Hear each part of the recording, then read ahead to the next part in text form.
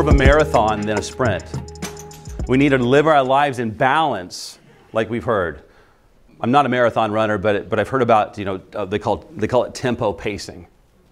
You're not running at 110% all the time because you can't maintain nor sustain that. So you have to come up with balance in your life so you don't burn out.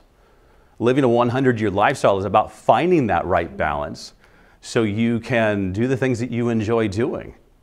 Because honestly, it's like most people, or at least the culture says we should retire at 65. But if people are living to 100, I like to say Moses did his best work after the age of 100.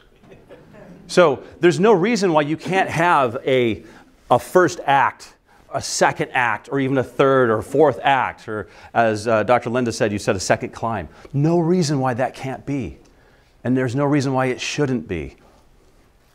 If you're living every day like it's 24 hours, you only have 24 hours to live, well, you can probably do that. Your body can sustain that for a short period. Maybe it's a week, maybe it's a month, maybe even a year, but you will eventually reach a point where you are in excruciating pain and disability and not having the quality of life that you really want.